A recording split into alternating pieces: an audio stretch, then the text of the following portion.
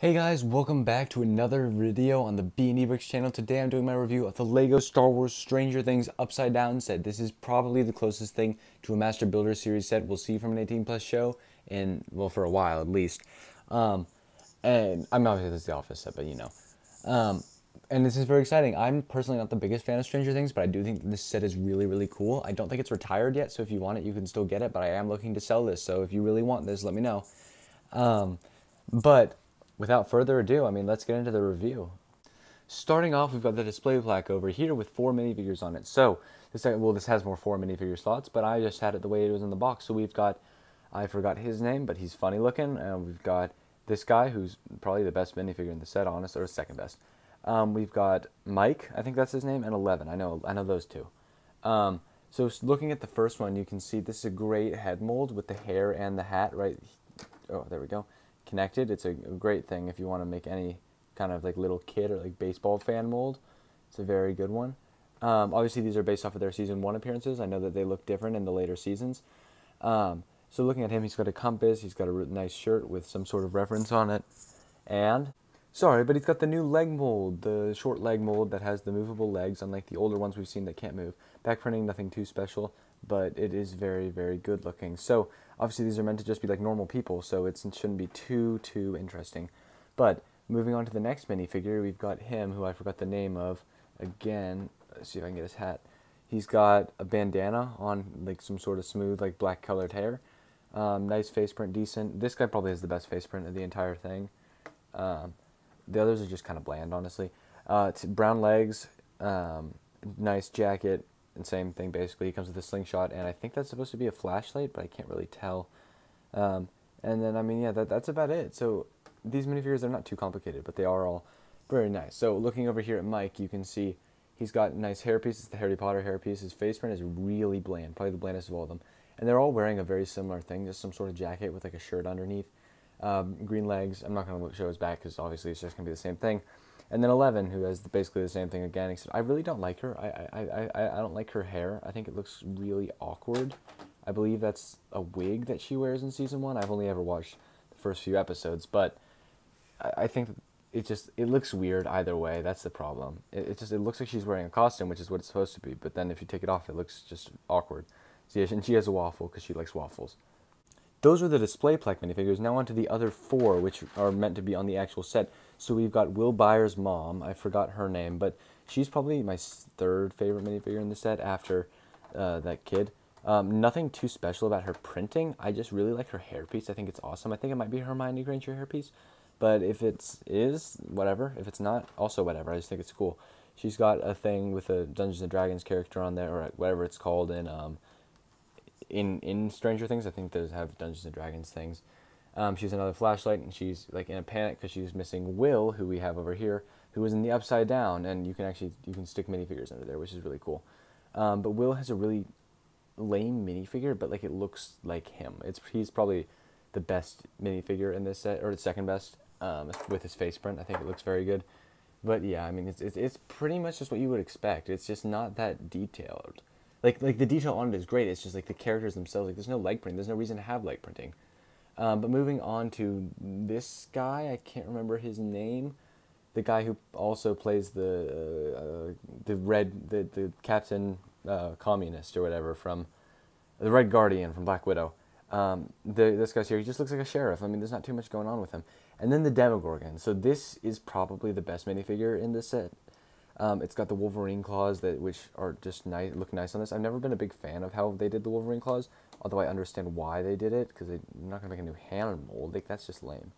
But yeah, the head mold is awesome with the little like flower-ish head. The back printing is nice. It looks sort of like an alien, like from the Aliens movies.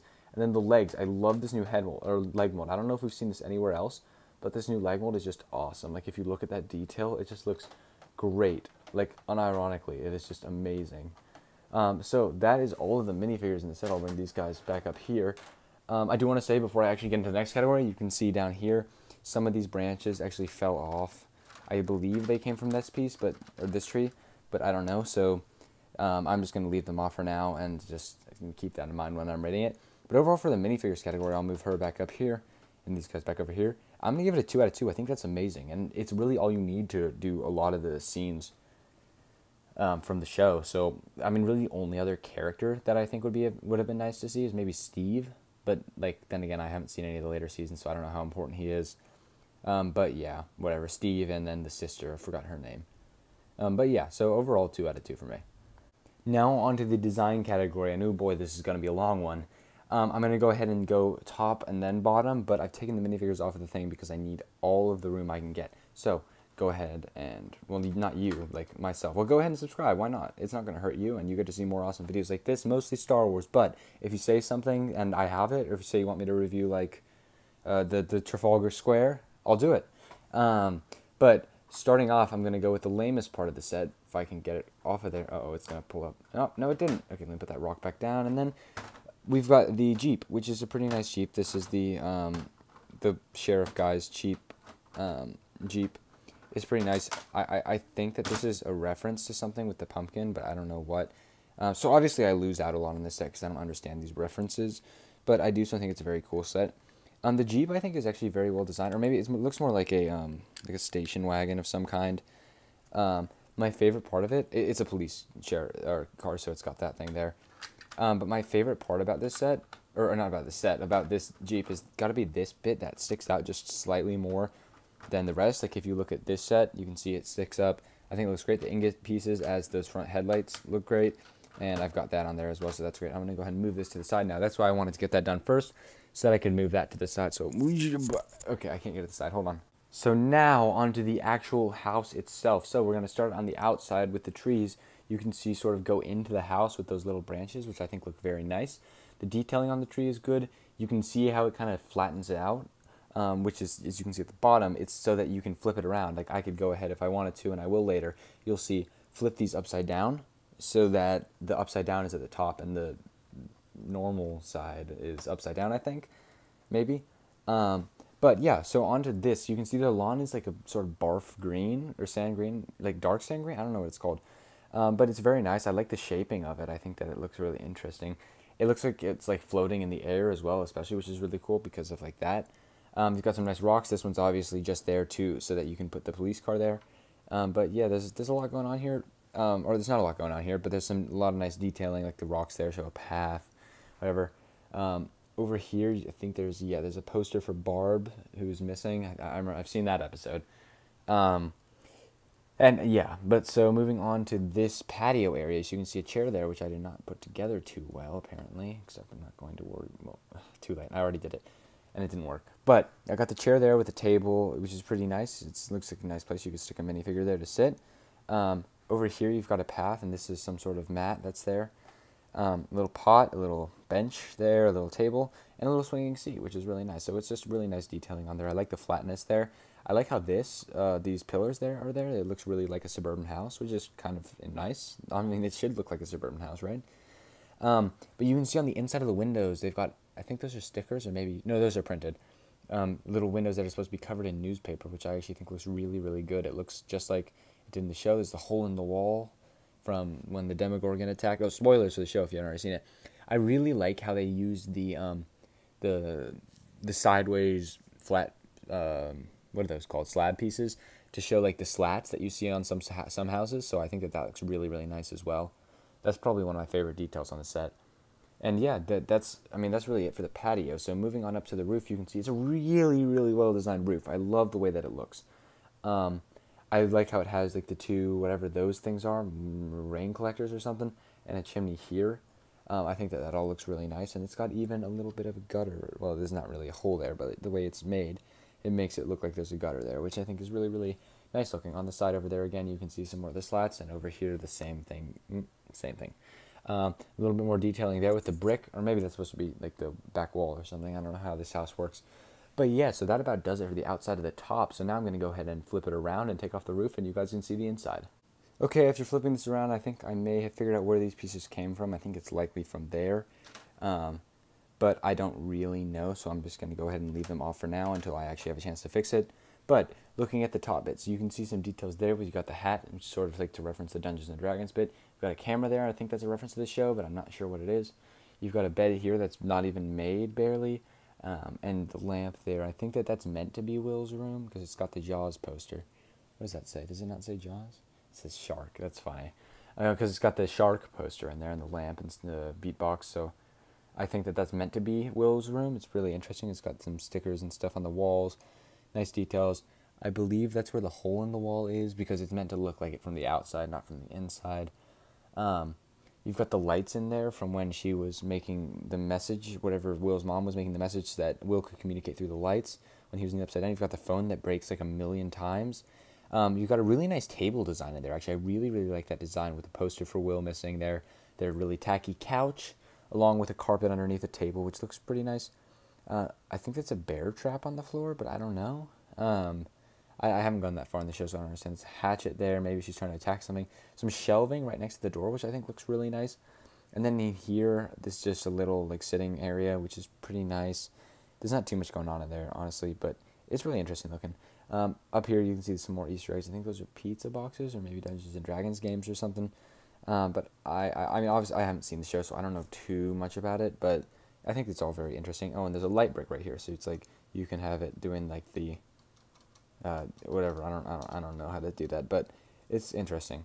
But I mean, yeah, that's about it for the interior. You can see these walls there, and I mean, yeah, it's just pretty much just a connection to the front. So, without further ado, let's go ahead and we have the Upside Down on top to look at. So, looking at the roof, you can see it's a dark blue color versus the normal color, which is really interesting. The trees are pretty much mirrored. They're just more decayed and covered in like the blue, purpley stuff that's all over the Upside Down. I actually prefer the way this side looks to the other side, although I think we're meant to, so yeah, there's that. Same newspaper pieces in the windows, same slats, just in a different color. So there are holes everywhere as well. No hole over here on this one, though. I believe that it's actually like an exact mirror. So, like, this side would be Will's room, but there's no hole there. Or is there a hole there? I think there's a hole there. But yes, you can see it's an exact flip. So, like, this side, this chair, which was on the other side when that was flipped over, is now over here. So that's actually kind of interesting. This other chair is here, the table, everything is basically the same, just it's all like warped. You've got the mat, which is tilted as well. All the detailing on the ground is really nice. There's no rocks there because there's no car in this one. Same thing with the gutter, same techniques, same number there. Same there are vines going up it now and vines coming down at there, goo or something. But yeah, there's not too much going on there. A chimney again, although this one was sticking up a little bit and shouldn't have been there. But I mean, yeah, it's very detailed with the vines on the roof and everything. I love it. If you go over here, they don't have the barb. Oh, wait, it would be on the other side. They do have the barb poster. I was just about to say, I thought they did. Over here, instead of there being just brick, it's like breaking. You can see it over there. On this side, same thing with the slats as well. It's like we saw on the other side, and same thing with the brick breaking. But so you can see all the decay, and I think it looks really, really good. So I'm going to go ahead and flip it around so you can see the inside. Onto the inside of the Upside Down house, so you can see same thing with the door and everything is all flipped. Even the lights part, which is interesting, except there are no lights there. Beatbox, same thing basically. Although again, it's upside down, so you can see. And there's the beatbox. There's the beatbox. There's the bed, also unmade. Although I think I actually did that slightly differently, which is a little bit annoying to me, but whatever. Table and stuff, all different, covered in goo and just grime and everything. The lights are there, but a lot of the lights aren't working. Same thing with the chair, but everything's just dark and gloomy and gray and gross. Dungeons and Dragons thing there, I think that's supposed to be a Demogorgon reference. In here, there's no hat or anything. It's all just destroyed. It's just a really interesting thing. Honestly, there's not too much more to talk about. I mean, it's just basically mirrored. No light brick there, but I mean, other than that, it's basically just a perfect mirror in different colors. So, I mean, yeah, that's about it for the design. Overall, I'm going to give it a 2 out of 2. I think it's perfect. There's not too much more for me to say about it. I just think it's perfect. Obviously, if I'd watched the show, I might have more to say about it. But, like, still, I think it's amazing. On to playability. So, obviously, we have the Jeep. Then on the front, there's, like, you can play with minifigures.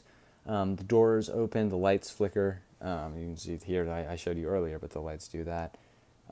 So you can do pretty much whatever you want with the lights. You can just, there's a lot of being able to recreate things versus being able to like actually play with it. It's not a play set. It's a set where you use the characters to do things. So, I mean, that's got that for going for it. So for playability, I'm going to give it a 1 out of 2. I think it could have had more playability, but it had all the characters and stuff. So I think that it's pretty close to a 2 out of 2. I just feel like if I'd watched the show, there would have been more stuff I would have wanted to see and like stuff I would have wanted to be able to do, like maybe being able to break the wall or something. Although I do understand this is quite a small build and you can't expect too much from it. But I mean, yeah, and just to be fair, right? But yeah, playability is going to be a 1 out of 2. Now onto the value category with a total score right now of 5 out of 6, which is pretty dang good. So this set retailed for $200, and for retail, that's great. This is an amazing set for $200. I would probably have put the set at $250 if I were Lego, but they did not, and so I'm very happy about that. If it were a Star Wars set, it would have been like $300. Everyone knows that. But now to get it, you're going to have to pay like $300. So it's definitely, I was mistaken when I said it hadn't retired. It has retired. It's definitely pricey. If you really like Stranger Things, I would probably recommend it. Like, but you have to really like it. Because that's a hefty price tag when you could be getting like the UCS Gunship or the Daily Bugle or something. But so this is definitely worth the $200. I just don't know about more than that. So I don't know about $300, but just if you want this set, I would say get it. For value for myself, I'm going to give it a 1 out of 2. I just don't think it's an amazing value. For retail, it's a 2 out of 2. For now, it's kind of a 1 out of 2. But if you want it, you should still get it. Don't be afraid because of the price. And now onto my opinion. So, my opinion of this set is that it is a 2 out of 2. It's a perfect set. Honestly, it is, in my opinion. I just think it's amazing. So, I mean, that's about it. This video's already been long enough. So, that's going to make the total an 8 out of 10, which is pretty dang good. So, thank you guys for watching. This is an 8 out of 10 set. Go check out my haul video that I posted yesterday. It's a pretty good video, and I'm pretty excited about it. And yeah, let me know what sets you want to see me review next. And thank you guys for watching. See ya.